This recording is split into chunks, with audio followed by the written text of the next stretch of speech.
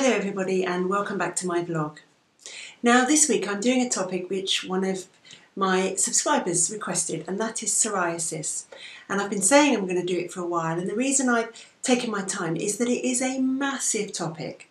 So before we start, a warning: this is a very outline view of psoriasis and there's much more detail, and I will put some links to some detailed sites in the comments afterwards.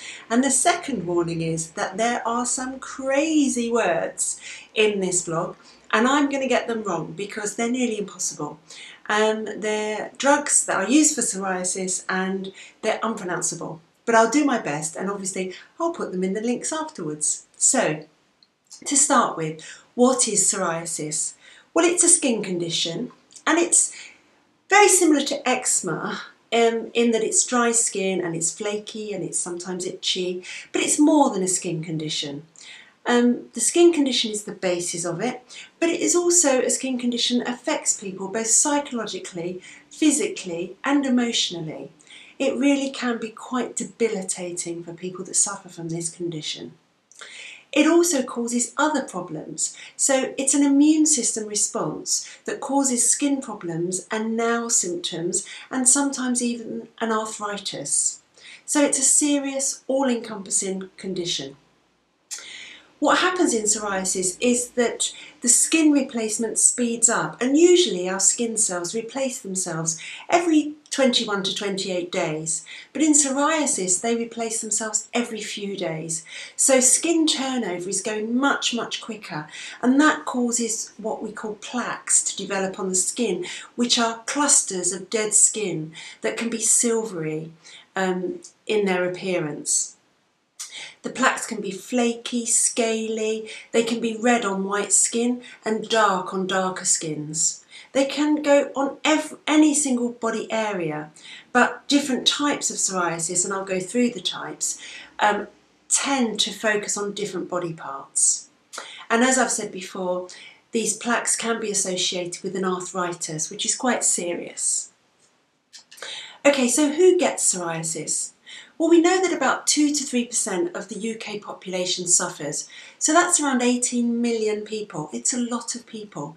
2 to 3% doesn't sound much, but it is. Men and women are affected equally. Any age can suffer from psoriasis or get it from the first time, but there tend to be a couple of peaks, and those peaks are the late teens through to the early 30s, or then again in the 50s and 60s. So that's when we tend to see it, although it can affect any age. It's not clear what causes the immune system suddenly to be triggered into this attacking mode whereby skin cells start to replicate too quickly. We don't really know why and what the triggers are. There is sometimes a family history, so that can obviously play a part, and flares can be triggered by stress, anxiety, an injury to the skin, infections, hormonal changes and even medications. So it's individual to everybody. And as I've said, all we do know is that immune cells in the body, called T cells, become overactive. So instead of doing their job in their normal way, they start to get busier and busier. They act as if they're fighting an infection, for example, or healing a wound in the skin. But they start to do that where there isn't an infection and where there isn't a wound, and they start attacking normal skin. This produces inflammatory chemicals, which the body produces naturally when there's an immune response, and it's these chemicals which encourage the skin to grow rapidly. So what are the types of psoriasis? Well, the one that we know most and probably see the most is called plaque psoriasis. And so this is the overbuild of skin, and you get very well-defined plaques, often round in shape, that are red, itchy, sore, and can produce these white or silver patches. They can actually be anywhere on the body, but they're not usually on the palms of the hands, the soles of the feet, or anywhere where skin touches skin, so for example in the groin. These plaques can shed their skin, so they actually shed this silver flaky skin, and for people that have got this really badly, they can actually just leave a trail of silver skin behind them. And I have patients who won't leave the house because they're too embarrassed by this. That's how bad it can get. Then there's pustular psoriasis. So this is where you get small white or yellow blisters, and that's what they look like on white skin, or they can look red on dark skin, that can form on various different body parts. The skin around those pustules cracks, it flakes, and it gets much thicker. If it only affects the soles of the feet and the palms of the hand, it's called palmoplantar pustular psoriasis, or PPP for short. If it's over the whole body, which it can be, although it's rare, and if that does happen, it requires urgent medical attention. This is pustular psoriasis, generalised, and it's unstable, and it's prone to flares, and it does definitely need to be treated not by a GP, but in secondary care by a dermatologist. So that's pustular psoriasis. Then there's guttate psoriasis, and I see this a lot in GP. So this is where, generally on the torso, the front of the body and the back, you get little raindrops, salmon pinkish, sometimes flaky lesions. They are sometimes itchy, but not always. They can be quite distressing because it develops very quickly, and it can cover the whole of the trunk and the limbs, and it can take weeks or months to get better. It's common, or more common, in children and younger adults, and it quite often follows a streptococcal throat infection. So we often ask that question when we see, have you had a sore throat recently? Because it tends to trigger guttate psoriasis. It tends to get better on its own, but it can take months or weeks, as I've said, and if that is the case, if it's persisting, there are some treatments we can give. Then there's scalp psoriasis. So, as it says on the tin, this is psoriasis in the scalp, so in the hair. It's similar to plaque psoriasis in that you do get plaques in the scalp. You get a thick build-up of skin, which often sheds and looks like dandruff. You can get it sort of behind the neck and behind the ears, and it can get really itchy and tight, so the whole scalp feels tight. When it's really bad, you can get thinning of the hair, and it can be treated with topical treatments, and some of those are over the counter. You can get sensitive area psoriasis, so in the flexures. So by flexures we mean anywhere where there's a joint and a bend, so behind the knees, in the elbows, in the groin, even in the neck creases. Basically around the genitals and in the skin folds. It gets very red and shiny, the skin, and it gets really well demarcated, and by that I mean you really see the edge of it, so you'll go from very red shiny skin to normal skin with a clear cut off. It can often be mistaken for a fungal infection because of the way that it looks, but it isn't, and it may need a very specialised treatment plan to help cure it. And then there's nail psoriasis. So half of the sufferers of psoriasis, and 80% of those who have got joint involvement, will have nail psoriasis. Now, nail psoriasis can exist on its own, or it can come with other forms of psoriasis and with joint issues. So generally what we see is a discoloration of the nail, pitting, which looks like little chunks out of the nails, splitting, thickening, and lifting off of the nail bed. It's really painful, it's unsightly, it can affect both fingers and toe function, so it can be so bad that the sufferer can't use their fingers or toes properly. So all of these different psoriasis, as you can see, have got various different aspects to them, but they're all debilitating in their own way. So, what are the treatments? This is where we go into the unpronounceable words, I'm afraid, so bear with me. The first thing to note is that psoriasis can be treated but not cured, very similar to eczema. The treatment has to be individual to each patient because each patient will have a slightly different form of psoriasis and it will be affecting them in a different way. And you need to treat the patient as a whole, not just treat the psoriasis, treat the emotional, physical aspects of it. Speak to them about how it's affecting them and see what else you can do to support them or direct them to support. Treatment generally can be divided up into 4 different areas. So you've got topical treatments that you put on the skin, UV light treatments, so similar to sunbeds but not, and I'll explain later. Systemic medications, so medications that you swallow, tablets, and biological treatments, which tend to be injections. So I'll go through those 4, starting with topicals. So topicals are the mainstay of treatment, and when you see a GP for the first time with psoriasis, you will get topical treatment for sure.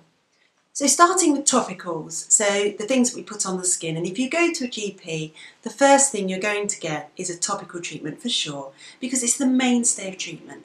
It's really important to start with moisturisers and emollients. So moisturisers that you put on the skin to keep the dryness away and to soften up those scales on top of the plaques.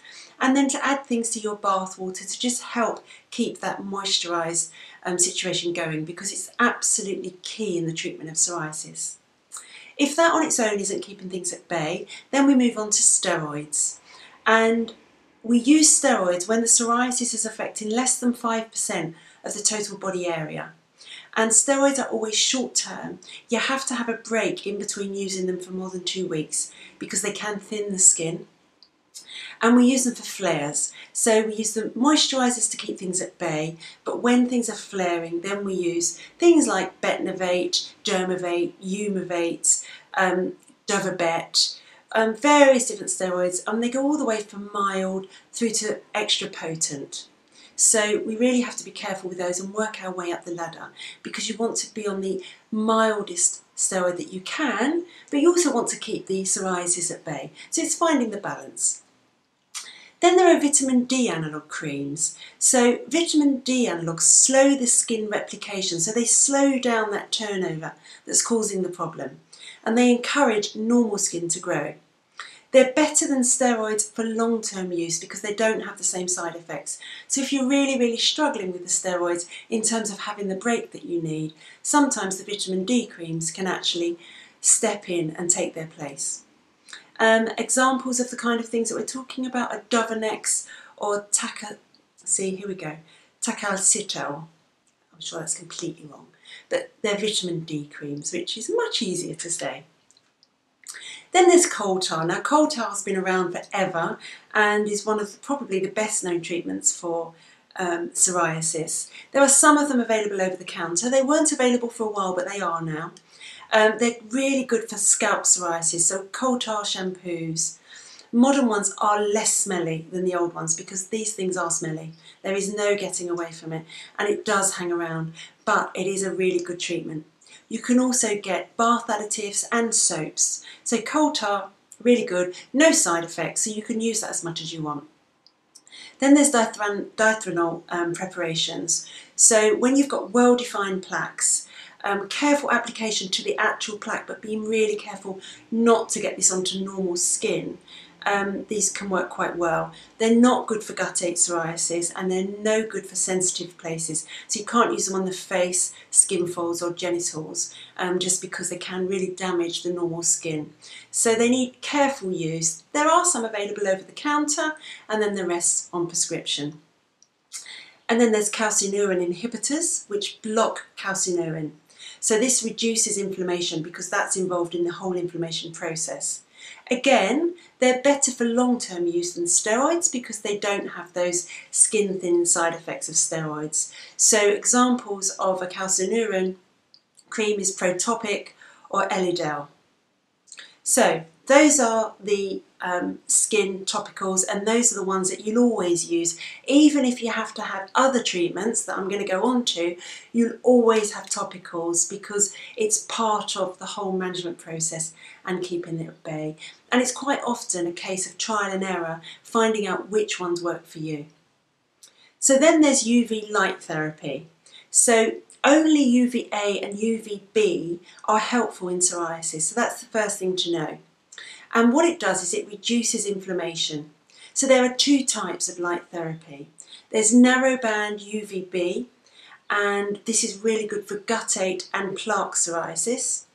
And then there's PUVA, and PUVA combines UVA and psoralen, which is a chemical which makes the skin more sensitive to those UVA rays. And this is really good for hands and feet psoriasis, which can be quite tricky to treat. And it's much better at thicker plaques. As I said, this is not a sunbed, so it's not the same as a sunbed. So don't think going to a sunbed will just do the trick. It's very carefully measured when it's delivered. because we have to think about skin cancer risks in the long term, and there's a lifetime limit to how much UV light therapy you can have for psoriasis, but your dermatologist would work that out very carefully for you. Then there are systemic treatments. So systemic treatments are taken as a tablet and they affect the whole body. They don't just target the psoriasis. They're really for moderate to severe psoriasis which hasn't responded to topicals and UV light. Because obviously when we're affecting the whole body, we have to think about long-term effects. They can sometimes treat arthritis. So that's the benefit of a systemic treatment rather than a topical, which is not going to treat that arthritis. You can try different ones if they're not working. So there are quite a few different ones in the class. So don't think just because you've tried one and it didn't work, there's no point trying the other systemic treatments, because there is, because different ones work for different people. So there are 4 main ones that I'm going to talk about today. So there's cyclosporin, there's acitretin, there's Skilarence and Otezla. So I'll just go through those for you. Sorry, I didn't mention methotrexate as well. So there's methotrexate. So methotrexate is taken weekly as a tablet. You can't have methotrexate if you're pregnant, if you've got liver problems, kidney problems, or you drink too much alcohol. In fact, you really shouldn't drink while you're on methotrexate. So that has to be taken into consideration before starting it if you do want to continue having a glass of wine. So what are the risks of having methotrexate? Well, it suppresses your immune system. It's an immunosuppressant, so you're more at risk of infections. It can damage your liver and kidneys, so you will need to have regular blood checks to test for that. And there's a very small risk of a cancer in the long term because your immune system is suppressed. So a blood cancer like lymphoma, that risk is, however, very tiny, but it is there. Side effects of methotrexate are nausea, tiredness, diarrhea, mouth ulcers, rashes and hair loss, and as I've said, making you more prone to infection. Okay, cyclosporin. So cyclosporin is a tablet or a liquid that you take every single day. Again, it's an immunosuppressor. You can't have it if you're pregnant or breastfeeding, if you've got high blood pressure, kidney problems, if you're already immunosuppressed, so for example having cancer treatment, or if you have cancer. You have to be careful on cyclosporin if you're taking aspirin or ibuprofen, which are obviously easily available over the counter. Also St. John's wort or grapefruit juice, because these can increase or decrease the levels in your blood. So that's always important to remember. You can't take it for more than 2 years, but that's normally enough anyway as a treatment. The risks of cyclosporin are kidney damage, raised cholesterol, raised blood pressure. Again, a very small risk of a skin cancer, and we don't use cyclosporin if you've had lots of UV light treatment because it increases the risk of skin cancer. So whereas methotrexate, it looks like it might be a risk of lymphoma, with cyclosporin it's skin cancer. Tiny, but there. Side effects of cyclosporin are nausea, headaches, hair growth in places where you wouldn't want it. You're not going to end up with a beautiful thick head of hair. Gum tissue overgrowth, so all of the gums around your teeth can overgrow. Flu-like symptoms and tiredness. So acitretin, which is a retinoid essentially, which we quite often use for acne. It's very good for skin. There is a brand name here. I'm going to try and say it for you. Neotigazole. Neotigazole. There you go. So we don't know really why retinoids work in psoriasis, but we think they slow down skin replication. We only use it for very severe psoriasis.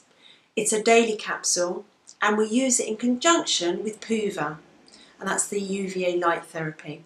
It can take up to 12 weeks to work, and you can't have it if you're pregnant or breastfeeding, or even of childbearing age, unless you can prove very clearly that you have a good contraceptive like a coil, for example, and have a regular pregnancy test.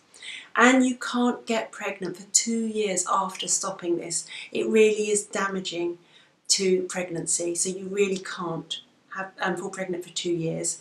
And you can't donate blood, and the reason for that is that that blood could be given to a pregnant woman, and that would be dangerous. Side effects, as I've said, are birth defects should you get pregnant, skin or lip dryness, and I can't overestimate even how bad that can possibly be. Hair thinning, nosebleeds, headaches and muscle aches. But having said all of that, it's a brilliant drug. It works really well in acne, so we do use it all of the time. But the side effects, people learn to tolerate. And then there's Otezla, and the other name I have for this is apremilast. And this we use for moderate to severe plaque psoriasis and active arthritis. You take it twice a day as a tablet. You can't take it if you're lactose intolerant, pregnant or breastfeeding, have a kidney disorder, or if you're underweight, because it can cause weight loss.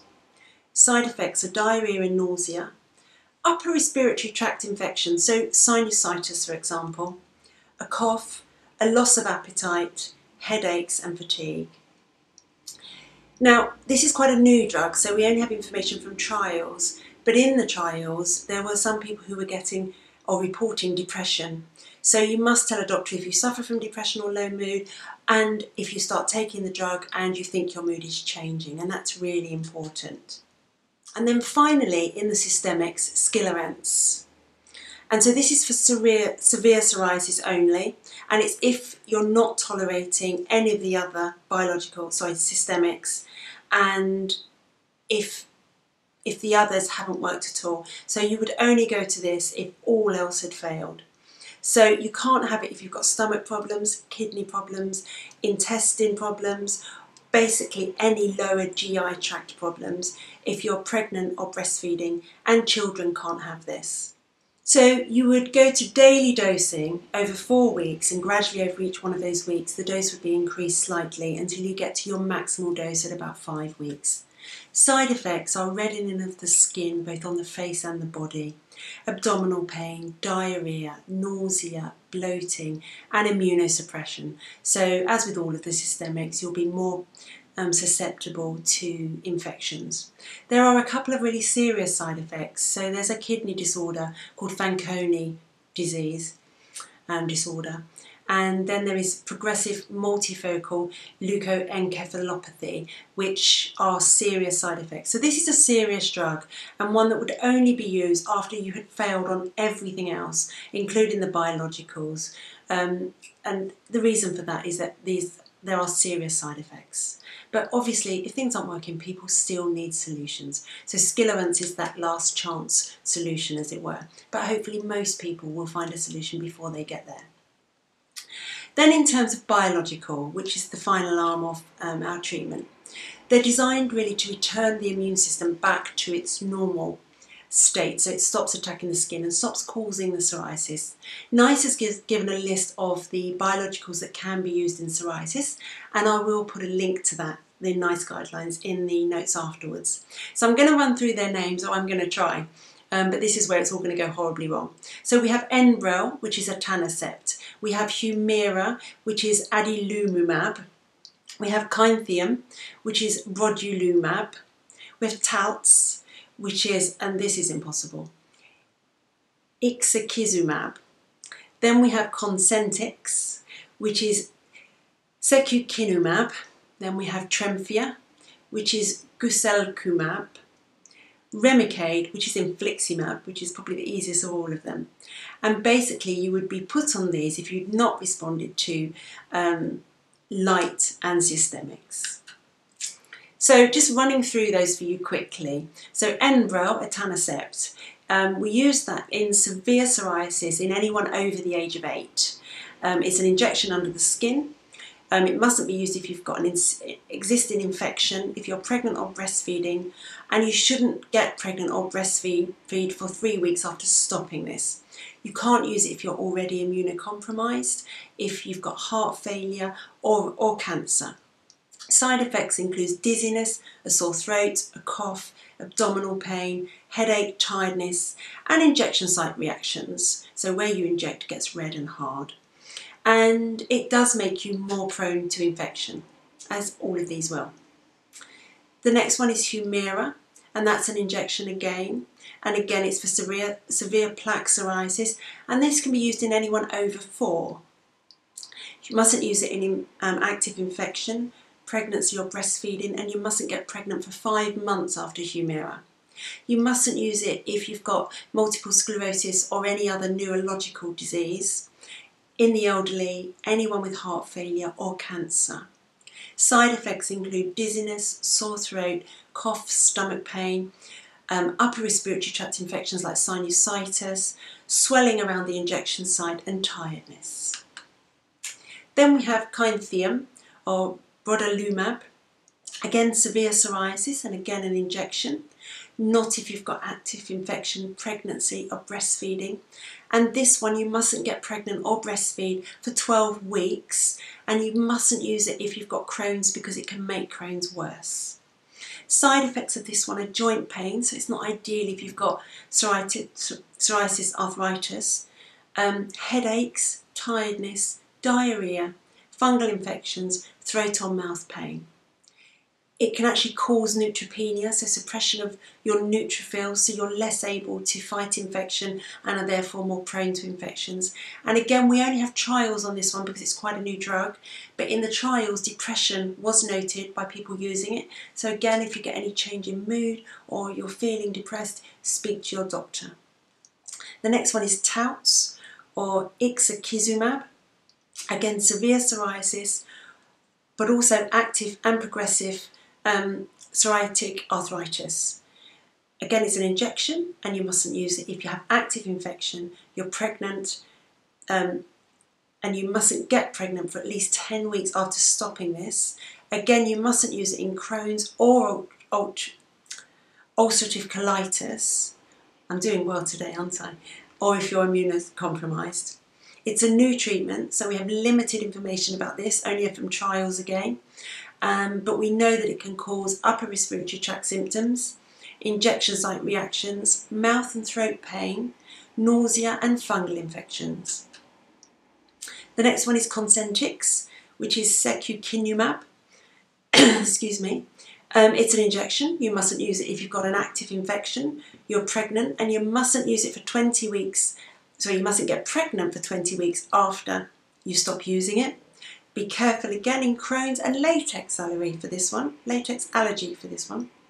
Side effects include upper respiratory tract infections, diarrhea, but again it's a very new drug, so we've only got reports from trials. So as we start to use the drug, we'll probably see more things.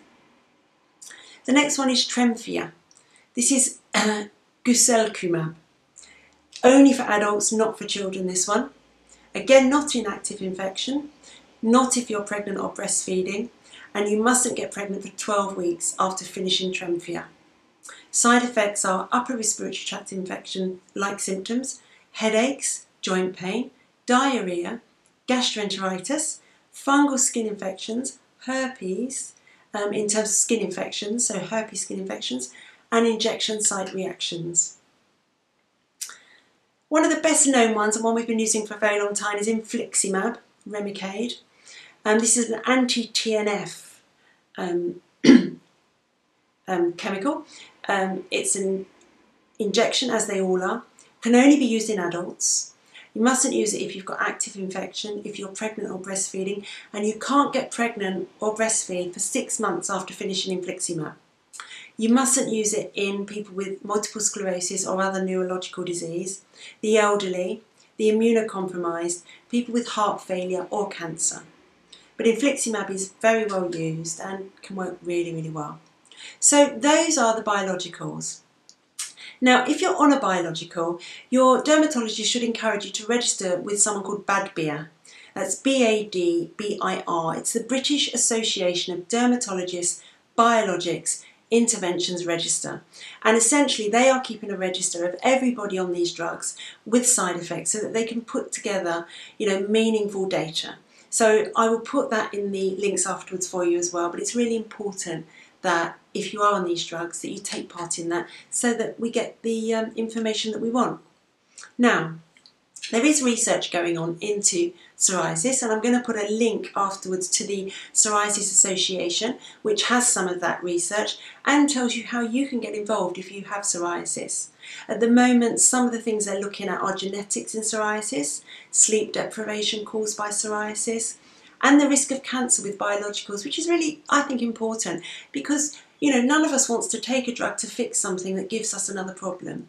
So that's an important area, but there are lots more. So I'm going to put that in the links afterwards. So I know that's a whiz through a really, really complex and huge topic, and hopefully it's given you some information. More importantly, I'm going to put links in afterwards to the Psoriasis Association, which has got all of this information broken down for you so that you can really have a good read and pick off the areas that are important to you. If you've got any questions, or I haven't covered anything, or I haven't pronounced a word properly, which I'm sure there are hundreds, just give me some comments afterwards in the comment section and I'll answer them for you. Any suggestions for future vlogs, let me know and I will do it. I might cover psoriatic arthritis because it's almost a topic on its own, but watch this space. And thank you as always for watching and making it to the end of this really difficult vlog.